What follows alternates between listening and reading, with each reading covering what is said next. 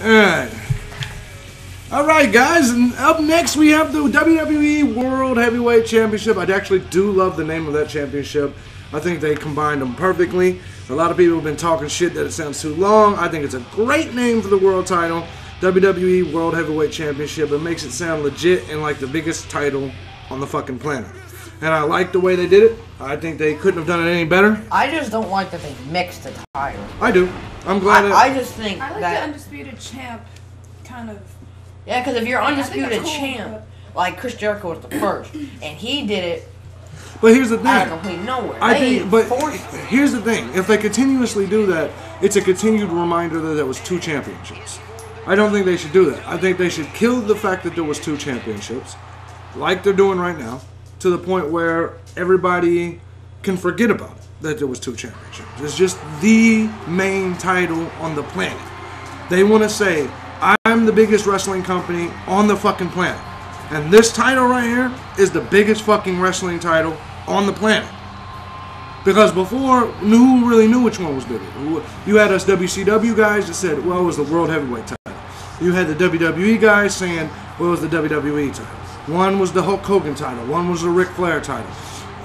So this one combines them both and says, this title. It's one big super title. Right. I know, but wouldn't you want the World Heavyweight and WWE both apart? No, because I don't like not being able to tell who's the best wrestler on the planet. Well, you can look at their records. No, I don't want to. I want there to be a title for the best wrestler on the planet. I shouldn't have to research the records, even though I do. I should be able to look at the title. Who holds the title is the man. To, like Flair used to say, to be the man, you have to beat the man. How can you beat the man if there's 2 the man? Well, you can decide who you could personally have an opinion about. I think they should kill SmackDown too. That is no. Kill SmackDown? And if you're gonna have SmackDown, fine. Make it. That's fine. Make it more interesting. That's fine. You can make it more interesting, but I don't believe it should. Each show should have its own title. I do personally. I didn't like when they. I liked it when like Friday Night SmackDown and Monday Night Raw are 2 like different shows warring with each other with Lauren Nice and Teddy Long. I don't like it. Unless if they're gonna do it, here's what they should do. They should buy TNA and make their own. What they should have done is what they should have done with the WWE. I mean with WCW. You have 2 different companies warring. Everybody knows Raw and SmackDown's the same fucking company. It's the same people. There's no point. Well, like if you, that's what I'm talking about. And with they the split titles. Because if Raw has WWE Championship, and then SmackDown has the World Heavyweight Championship, then they're split. And if they have 2 different general managers, they did the brand split for 10 years. Yeah, they tried it. It was great. It was outstanding. But the brand split has worn itself out. Nobody's interested in the brand split anymore. You may like it, but majority of wrestling fans are not interested in the brand split because most people don't watch SmackDown anyway. So the truth of it is sellout season. Huh? That sellout season had a lot of views for SmackDown. Not like Raw. Well, that's why SmackDown's not live. It's because it's the B show. It's not the major show. Wait. Who's everybody's picks? That's what actually matters. Well, with that being said, obviously, here's the thing. We're going into this amazing matchup. I love Randy Orton versus John Cena. I always have. I love it when they wrestle. They came up in the OVW together. Me and one of my old best friends, we used to continuously go back and forth. He was a Cena fan. I'm an Orton fan. But I really only like Orton when he's heel. And he is heel right now. With that said, part of me, I would love to see Orton remain the champ. Unless Cena's going to turn heel. When it comes to what I think will happen, with Orton and the Authority going back and forth, my logic says there's something going to happen there. Maybe they don't want Orton as the champ going into Mania. I could see Orton. I could see that the Authority come out and mess with Orton, and Orton lose the title, and it could be Orton and Triple H. Here's what I would like to see. Yeah, that could happen. That would be great. That would give. Here's what I would like to see. I would like to see Cena turn heel and join the Authority. I would like him to become the corporate Cena and join the Authority. Corporate Cena? Yeah, that's what he belongs. He is the corporate face. He's Super Cena. He gets pushed all the time by the company. That's who he is. That's the truth. Finally changed his gimmick. Yep. But with that being said, I don't think it'll happen. So I think Cena wins the title because he's the guy that got rid of Batista. If Cena wins the title, I think we will absolutely see Batista win the Royal Rumble. Absolutely Cena Batista at WrestleMania. If Orton wins, I still don't know. It still could be Batista. But yeah, because Orton and him had a face-to-face confrontation in the ring, so. Or Cena's going for that 16 times.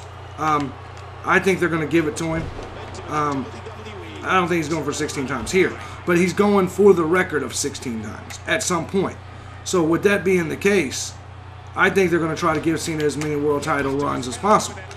So I think Cena wins tonight, continues being the actual face of the company. He's been the face of the company. Yeah, he is. I love Orton. I think Orton's a better wrestler, but I think Cena's the face of the company. When you see WWE, you always see John Cena. Just And that would be a beautiful way of how to turn him heel.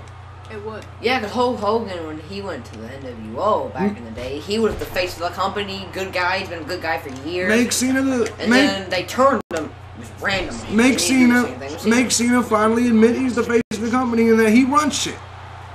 And then that'll make him a bad guy. And people, it's just the truth. People actually, people boo Cena, but it'll be more cheers, I think, if he turns heel. I think with Cena, with this particular match, with him, with it being as personal as it got with the attack on his father. They've done that before, though, with Orton. Yeah, I know, but I think that it kind of adds to why people think he's going to win. Yeah. Personally, I think Randy Orton will win, only because of the Batista-Randy Orton history.